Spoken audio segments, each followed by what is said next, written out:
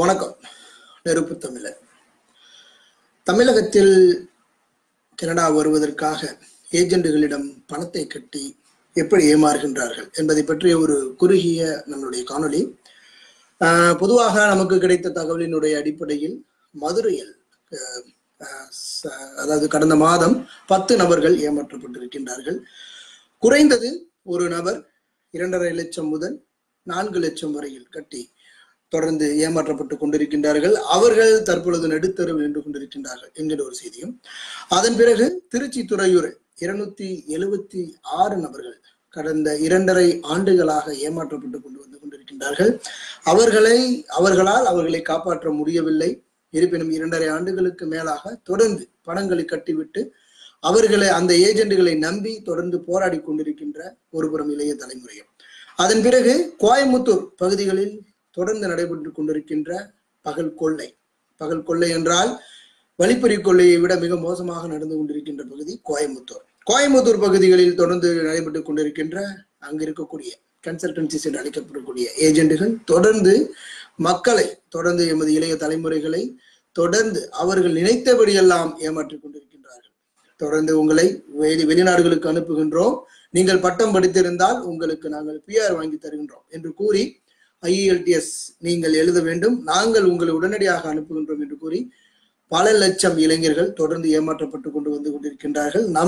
அதாவது நம்மை தொடர்பு கொண்டவர்களினுடைய அடிப்படையை எடுத்து பார்க்கின்ற பொழுது கிட்டத்தட்ட 333 நபர்கள் ஏமாற்றப்பட்டிருக்கின்றார்கள். தொடர்ந்து பல்வேறு இளைய தலைமுறைகள் ஏமாந்து கொண்டிருக்கின்றார்கள். திருச்சியில் 5 லட்சம் ரூபாய் கட்டி 4 நபர்கள் ஏமாற்றப்பட்டு கொண்டிருக்கின்றார்கள். தொடர்ந்து இதுவும் நடந்து கொண்டிருக்கின்றது.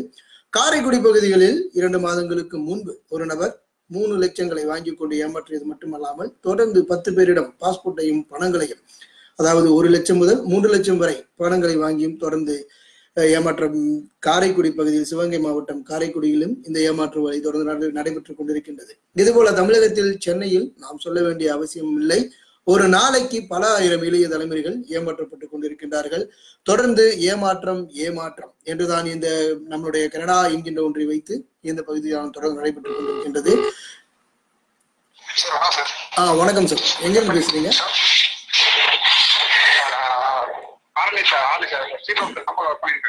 ஓ சரி, சொல்லுங்க. சொல்லுங்க. ஸ்ரீபெரும்புத்தூர் என்ன கம்பெனில வேலை செய்றீங்க?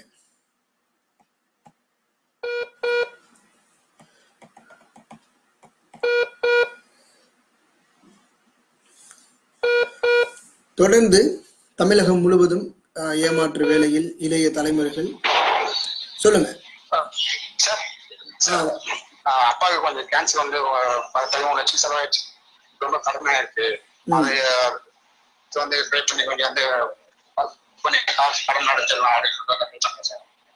இங்க வந்து இந்த ஏஜென்ட் நான் கேட்டேன், கனடா ப்ராசஸ் இருக்கு, ஆனா வந்து ரொம்ப லேட்டா வந்து மினிமம் 6 மாசம் 7 மாசம் ஆகும். உடனே அர்ஜென்ட் பண்ண ஓகேன்னா சொல்லி ப்ராசஸ் பண்ணலாம்.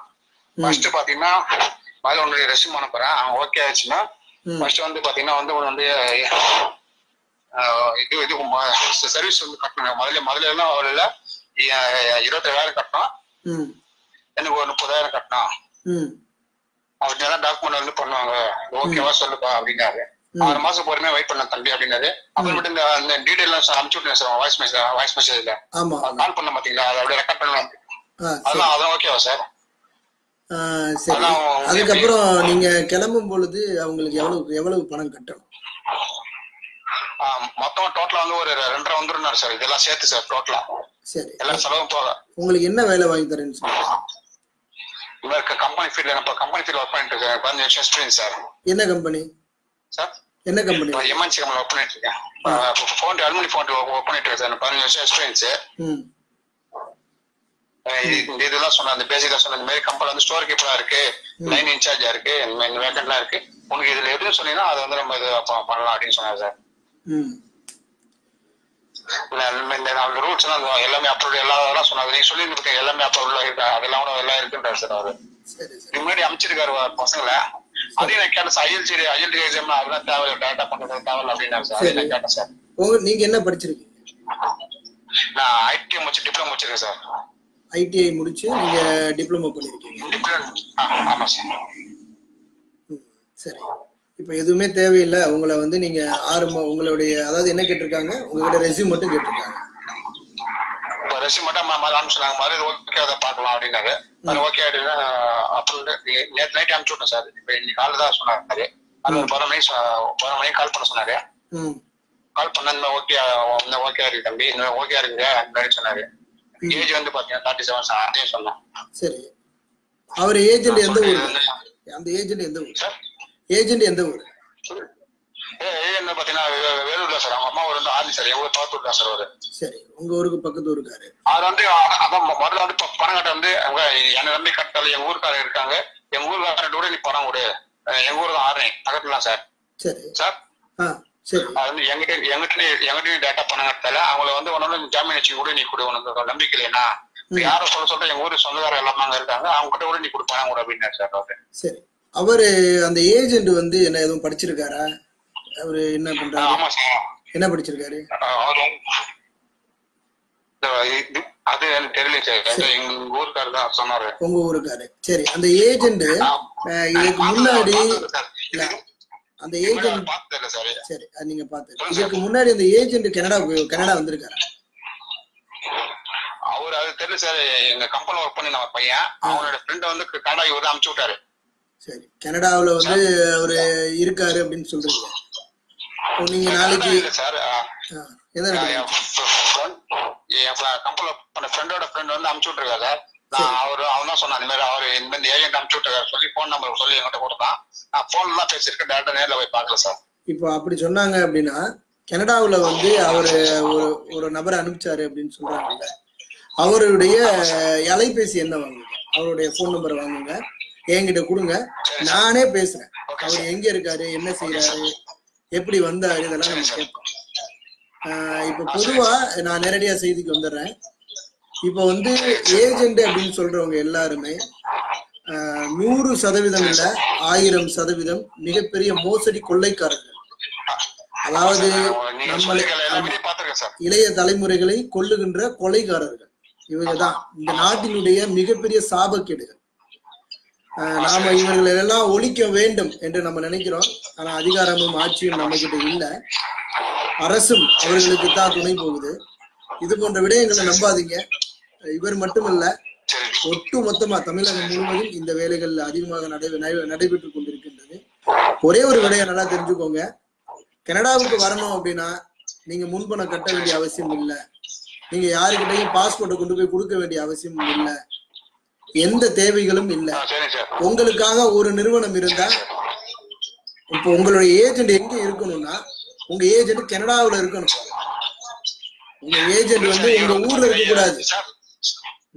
சொல்லுங்க. இவங்களோட ஆபீஸ் வந்து மும்பைல இருக்குல்ல சார். இவரு நான் அந்த ஆபீஸ்ல ஒர்க் பண்றேன் அப்படின்னு சார். அவரு மும்பைல இருக்கிறவங்க பூரா 1ஆம் நம்பர் திருட்டு பசங்க, வடநாட்டுல இருக்கிறவங்க பூரா 1ஆம் நம்பர் மொல்ல மாதிரி களவாணி பயிலுக, கொள்ளைக்கார பயிலுக, வழிப்பறி கொள்ளையர்கள். அவனுங்களை விடவா இந்த உலகத்துல மோசமானவன் இருக்கிறானுங்க. 1ஆம் நம்பர் வடமாநிலங்கள்ல இருக்கிறவன் உலகத்தினுடைய முதல் கொள்ளையர். என்ன கேட்டீங்கன்னா அவ்வளவு பெரிய அயோக்கியர்கள் வடமாநிலங்கள்ல இருக்கிறவங்க. அதனால வடமாநிலங்கள்ல இருந்தா நான் என்ன கேக்குறேன்னா, அவங்க அவர்கிட்ட கேளுங்க, எங்க ஏஜென்ட் ஆரணியில இருக்கிறாரு, ஊரணியில இருக்கிறாரு, இல்ல வேலூர்ல இருக்கிறாரு, திருச்சியில இருக்கிறாரு, இதையெல்லாம் யாரும் நம்பாதீங்க. உங்க ஏஜென்ட் கனடாவுல இருக்காரா? உங்க அவர்களிடம் நீங்க கேட்கக்கூடிய கேள்வி, உங்க ஏஜென்ட் யாரு, கனடாவுல இருக்கிறாங்களா? சரி, அப்படின்னா அவங்களுடைய கான்டாக்ட கொடுங்க அப்படின்னு கேளுங்க. இப்ப நான் வந்து ஒரு நபரை வந்து இப்ப சொல்றேன், இவரை நான் உங்களை வேலைக்கு எடுக்க போறேன் அப்படின்னா, நான் என்னுடைய கன்சல்டன்ட் கனடாவுல இருக்காரு.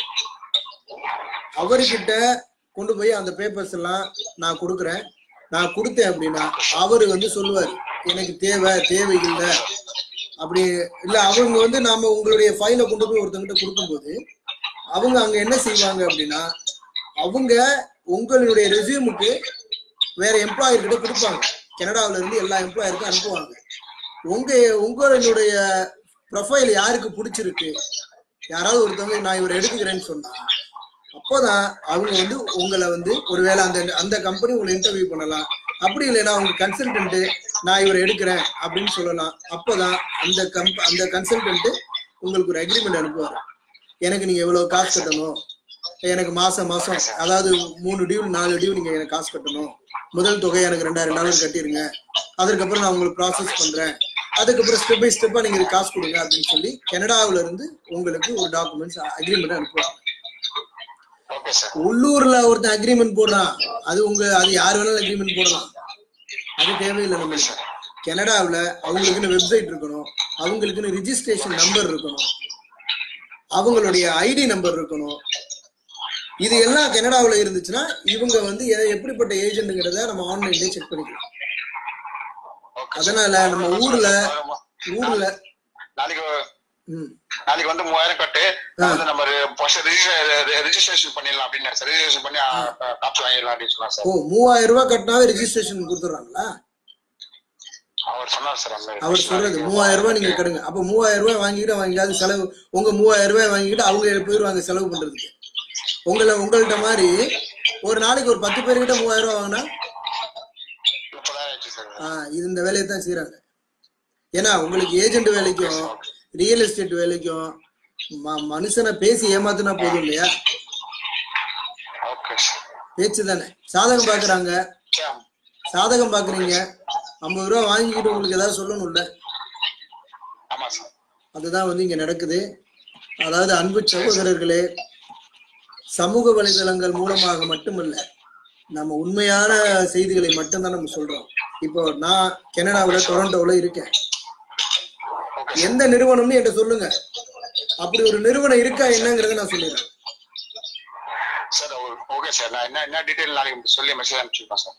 நிச்சயமா இல்ல, நீங்க எனக்கு டீட்டெயில் அனுப்புறதுல பயன் இல்ல. ஒட்டுமொத்தமாக நீங்கள் அனைவருமே ஏமாந்து கொண்டிருக்கின்றீர்கள். இதிலிருந்து நீங்க எல்லாருமே தப்பிச்சு உங்களை பிழைச்சுக்கோங்க. சாதாரணமா ஒரு நபரை கனடாவுக்கு இன்னைக்கு கனடாவுடைய அரசாங்கம் சாதாரணமாக அவ்வளவு எளிதாக இங்க எல்லாரையும் வாங்க, ஊர்ல இருக்கிற எல்லாரும் வந்துருங்க வேலைக்குன்னு யாருமே அவங்க கூப்பிடுறது இல்லை. ஒரு நபரை வேலைக்கு எடுக்கணும்னா அதுல இருக்கக்கூடிய சட்டத்திட்டங்கள் அனைத்தையுமே நம்ம எதிர்கொண்டுதான் உள்ள வர முடியும். அதற்கான முறையான வழிகள் இருக்கு. அதனால ஒரு குழந்தை பிறக்கணும்னா 10 மாசம் நம்ம காத்துக்கிட்டு இருக்கணும். அது போல இங்க முறையான இருக்கக்கூடிய அணுகுமுறைகள் முறையாக நீங்க ஒரு வழக்கறிஞர் இருக்கணும், இல்லைன்னா உங்களுக்கு ஒரு கன்சல்டன்ட் இருக்கணும், அவங்க கிட்ட நீங்க விண்ணப்பிக்கணும். இதெல்லாம் முறைப்படி சட்டப்படிதான் நீங்க செய்ய முடியும். தயவு செஞ்சு இன்னொன்னு நான் ஒரே ஒரு செய்தி சொல்லிக்கிறேன். பணம் நீங்கள் கட்டுவதற்கு அதாவது நீங்க ஒரு $50 கட்டுறீங்க அப்படின்னா $50க்கும் கனடாவினுடைய அரசாங்கம் மேல அவர்களுடைய முத்திரையோட CIC அப்படின்ற முத்திரையோட 4 பக்கத்துல உங்களுக்கு அதுக்கான ரிசிப்ட் கொடுப்பாங்க. அந்த ரிசிப்டுக்கு பின்னாடி கிட்டத்தட்ட 2 பக்கங்கள்ல இந்த நீங்க பார்கோட்ஸ் எலக்ட்ரானிக்ஸ், அதாவது இமிகிரேஷன் எலக்ட்ரானிக்ஸ் கோட்ஸ் இருக்கும், பார்கோட்ஸ் எல்லாம் இருக்கும், அதுல கட்டமா இருக்கும். அது மாதிரி 2 பக்கங்கள்ல கொடுத்துருப்பாங்க நீங்க $50 கட்டினாலும். அதே போல கனடாவுல ஒரு அரசாங்கத்துக்கிட்ட நீங்க உங்களை பற்றி கேட்க வேண்டும் என்றால் நான் போய் கேட்க முடியாது.